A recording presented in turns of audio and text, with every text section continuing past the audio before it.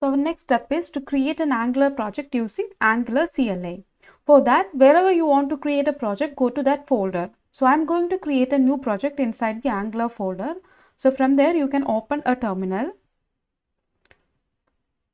Then you can type ng new, then the project name. So my project name is angular-primeng-app, and also I am going to use the routing.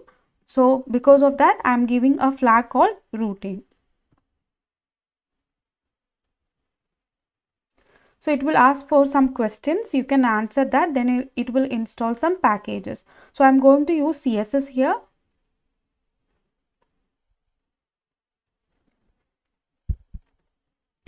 And you can see app routing module.ts file is created because I am giving the flag routing as true.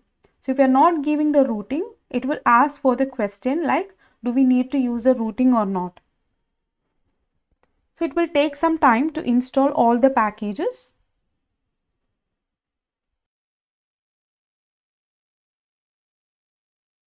So the installation is done. The next thing is like you can go to the project we have created now. So it will be cd, then angular-primeng-app. So once we go to this angular-primeng-app, you can open, if you want to open this code in any Visual Studio Code, you can give the command code dot. Then it will open the Visual Studio Code with our project which we have created now. Now you can see the project structure. The node module has been added because it has all the packages which were mentioned in the package.json. Our next step is we will run this application in the browser and see whether how it looks. Okay. So for that you can press Ctrl backtick on the Windows machine and you can add the command ng-serve for opening this application in the browser under the port 4200. So if you want to automatically open in the browser, you can give the command --open. Then whichever the default browser you have, it will open this application in that browser in the port 4200.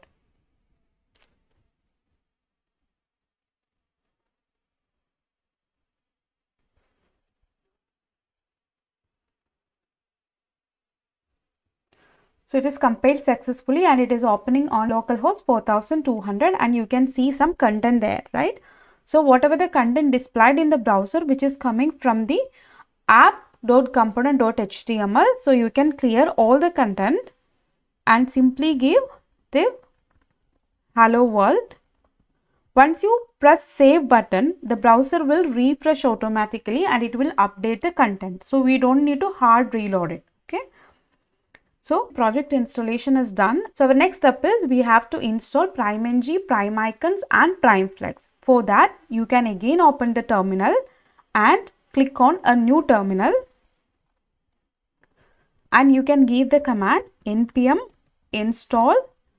If you want to install multiple packages, you can separate it by space PrimeNG, then Primeicons is for adding the icons and PrimeFlex is for adding the CSS class. So we don't have to write the CSS manually.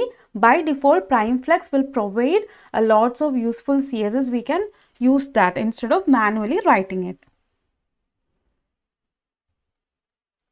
If you want to more detailed about the installation, you can go to the PrimeNG website which will have all the installation steps.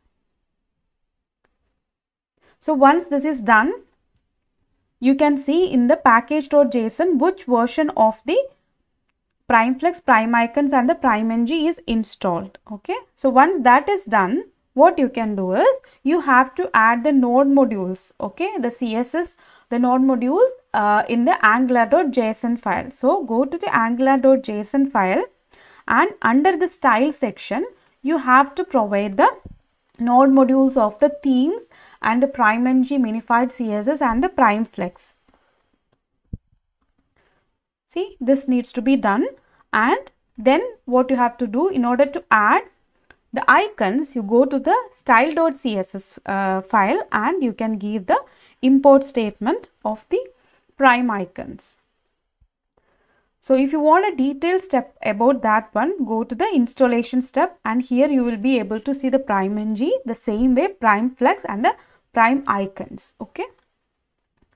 Once all this step is done, make sure you exit the application which is already running. So I am just exiting the application and then reserve. So ng serve -- open, closing it.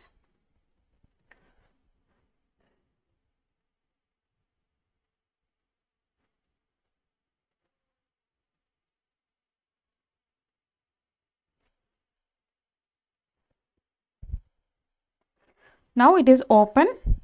In order to check whether we have installed properly, you can give the class from the PrimeFlex. So there is a class called Flex, and I am telling we have to add justify content centered. So if we give this class, we can check, yeah, it is center aligned, right? It's the Flex justify content center Flex property is applied to this div. So our PrimeNG, PrimeFlex and the Primeicons installation is complete.